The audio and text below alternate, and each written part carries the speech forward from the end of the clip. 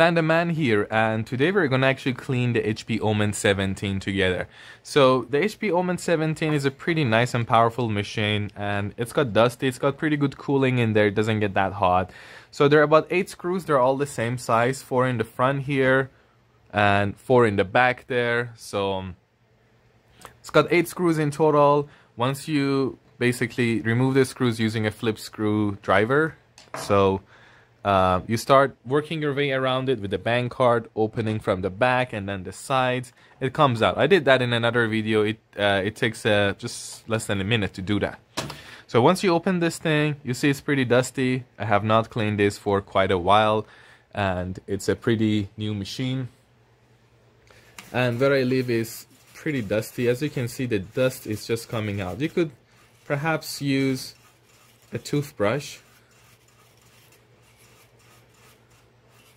to do this. As you can see, the nasty dust is just coming out of this machine.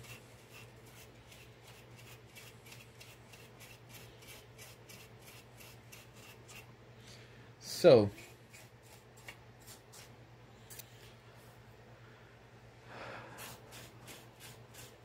if you wanted to be a bit cleaner, to not make a mess in your house or your room, you could do this outside in your balcony, or after you're done cleaning the fans with a toothbrush, you could perhaps use a vacuum cleaner to suck all this dust.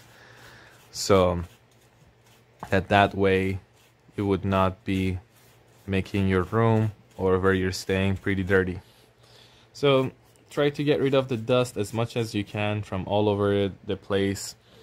You could even wash this thing. I don't recommend you washing it, but you can just use a wet wipe to clean it. So let's get a wet wipe and I'll be back in a second. I mean, a wet wipe would be a good option for cleaning the back of it, because you know there are no electronics back here, so you'll be pretty safe of doing so. You see all this dust? It's been just a few months that all this dust. Pretty nasty when you look at it. It's kind of hard to do it on camera. It would take a while, but you got the idea of how to clean inside your Omen computer. Pretty basic, pretty easy. You can clean both sides. So yeah. Inside it, I do not recommend you to use this wet wipes. Make sure the battery is disconnected, but you could just clean perhaps over the heatsink area. Try to not short anything on the motherboard, okay? Let it not touch the motherboard. Just clean over the area that is not a part of the main board. The heatsink is a safe place to clean.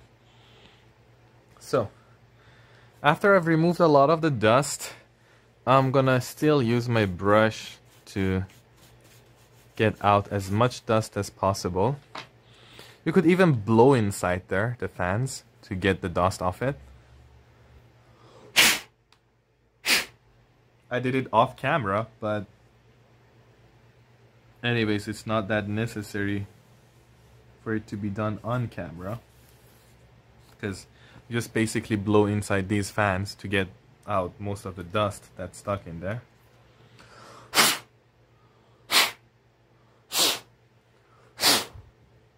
You can blow from both sides, from the exhaust towards inward and then outward.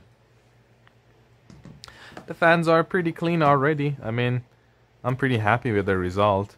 Doesn't have to be super duper clean. If you want it to be super duper clean, perhaps you have to remove the entire heatsink and the fans and truly clean it. You can use also compressed air, you know, to do such things, which is not very difficult. I mean, that's pretty much it, to be honest with you guys. I mean, this is not clean that well, but I mean, it's on camera. It's going to be a long video if I'm going to be doing that. Just you got the idea. Keep cleaning with a toothbrush or any other brushes you have. Have the battery disconnected, and then that's it, you know. Anyway, see you guys in another video. Okay? Bye-bye.